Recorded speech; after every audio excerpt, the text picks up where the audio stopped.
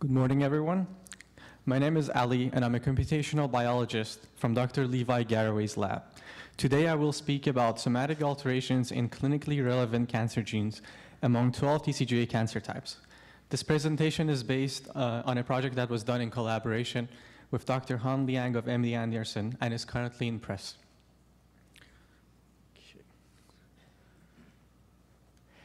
Okay.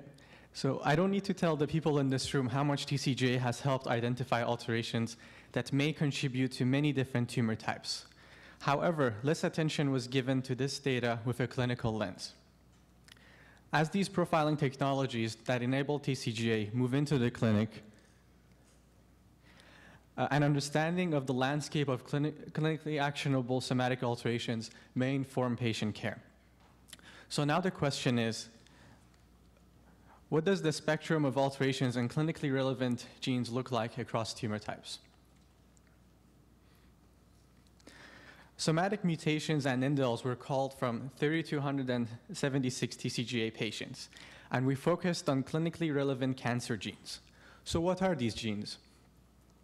From our perspective, these are genes that, when somatically altered, can predict response or resistance to known therapies, or it might have diagnostic or prognostic utility. So we created the target database, which is a set of genes that we defined using expert opinion and literature to be clinically relevant in cancer. This database is online as of about 10 days ago. And here's a link to it. At the time of the analysis, this list contained 121 genes. We know that this is already out of date, since it's very difficult for a single group sitting in one office to keep track of them. And we think we could do a much better job as a community. So we want to encourage you to contribute to this list if you have any genes that you would like to nominate.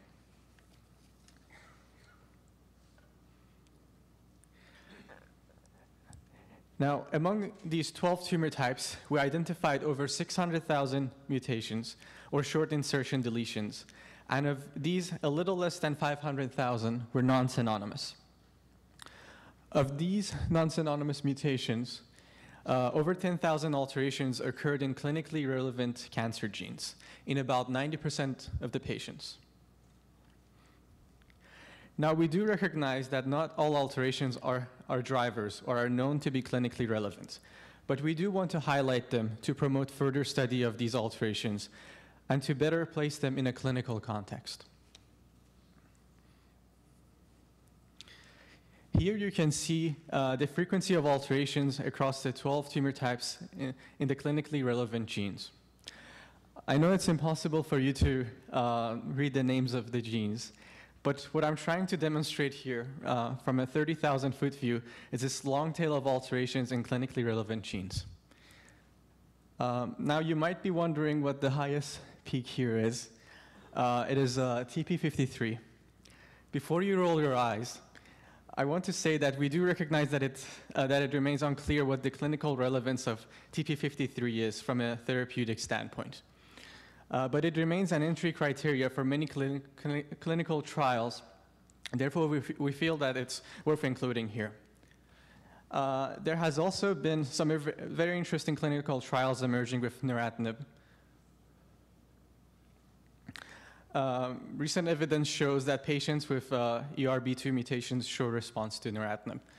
I've also included a couple of other mutations, but rather than going through every single gene here, I would like to highlight a few key themes that emerged from this analysis.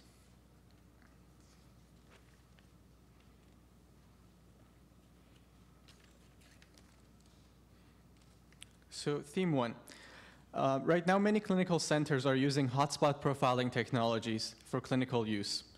These include technologies like mass spec that find individual predefined events in a given gene. Here we have taken a representative hotspot profiling approach called OncoMap that looks at over 400 alterations in 41 genes.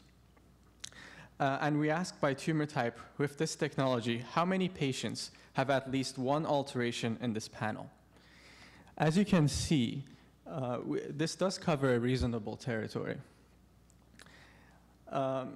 Now, if we perform whole exome sequencing and take the same set of genes and ask how many of our patients have alterations within the same list of 41 genes,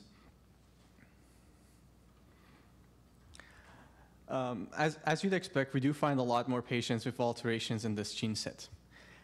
Expanding next-gen sequencing into the clinic will help us identify more clinical alterations than hotspot profiling.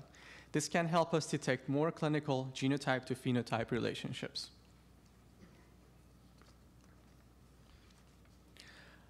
Now, one might argue this objective might be achieved if you just looked at targeted panels. But you have to keep in mind that the list of clinically actionable genes continues to increase. And the cost of doing whole exome sequencing is approaching that of doing targeted panels, without the need to resequence as information about new genes emerge.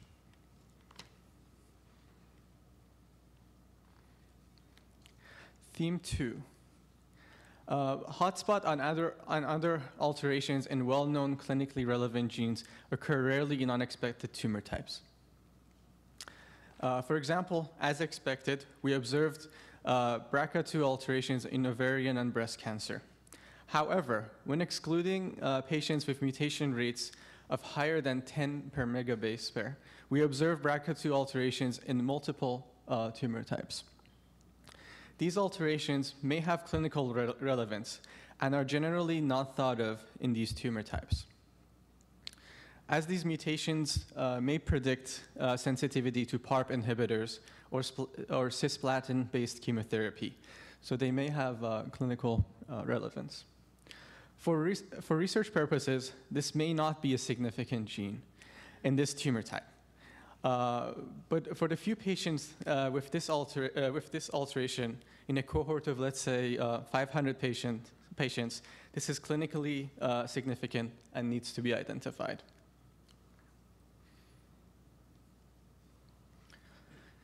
Theme 3. Genes that are rarely mutated in one tumor type occur frequently when considered across several tumor types. As an example, TSC1 alterations may predict sensitivity to mTOR inhibitors, at least in bladder cancer, as was demonstrated by David Solit at Memorial Sloan Kettering. However, having a clinical trial in only one tumor type is not feasible. But if you look at TSC1 mutation status across tumor types, you can imagine a clinical trial. These types of trials, the so-called basket trials, are emerging. And this is just one of the many examples where genes rarely mutated within one tumor type become frequently mutated across tumor types. In addition, we also recently learned that certain mTOR mutations may predict sensitivity to mTOR inhibitors, like everolimus. As with TSC1, mTOR mutations occur rarely in any given tumor type. But in aggregate, they provide a rationale for a similar basket trial. Thus, if you consider low-frequency alterations across tumor types and within pathways, one can further imagine clinical trials that can be designed with this knowledge.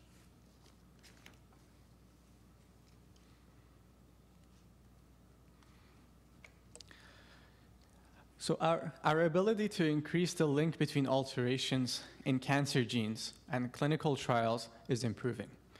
Here we downloaded all of the clinical cancer trials from clinicaltrials.gov from 2005 to 2012 and asked whether they had the name of a clinically relevant gene in their title. You can see that the number of trials that incorporate clinically relevant genes continues to increase. Now that we've identified the landscape of alterations among a list of clinically relevant cancer genes, we have the opportunity to design the next wave of rational clinical trials. So in summary, what we saw today was a long tail of alterations in clinically relevant genes. We also saw that going from hotspot profiling to exome sequencing will yield a more complete and clinically useful patient tumor profile. We also showed that clinically relevant alterations in well-known genes occur rarely in unexpected tumor types. And also, genes rarely mutated in any given tumor type are more regularly altered when considering aggregate studies. Broadly, we know this is just a start. To improve on these analyses, we are moving to integrate additional data types that may have clinical impact, such as copy number variations or targetable fusions, such as ROS1 fusions in lung cancer. We hope that this work will kickstart more omics studies with a detailed clinical focus. I would like to thank Dr. Garraway for his mentorship and guidance, Dr. Van Allen and Dr. Wogley, Gadi Getz and Mike Lawrence from the CGA group, Dr. Han Liang and Yuan Yuan from MD Anderson, and Larsen Omberg. Also, I would like to thank the TCGA organizers for giving me this opportunity to present.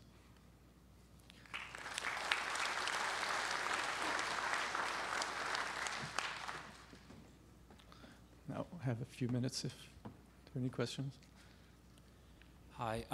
In theme 2, where you showed mutations in BRCA gene appearing in other unexpected cancer types, were these mutations that were recurrent across cancer types, or were the specific mutations specific to those unexpected cancer types? So I'm talking about position-wise. Are these hotspots, or are they?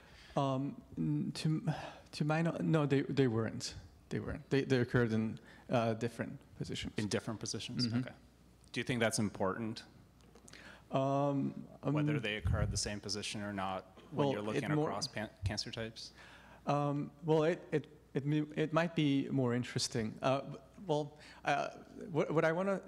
we want to say is that it's worth taking a look at. I don't know whether they're interesting, whether they're useful information, whether they're driver events, but it's worth taking a look at. Thank you. Okay. All right. Thank you. Thank you, Ali. The next presentation is by Leila Esper on inferring intratumor heterogeneity from whole genome, whole exome sequencing data.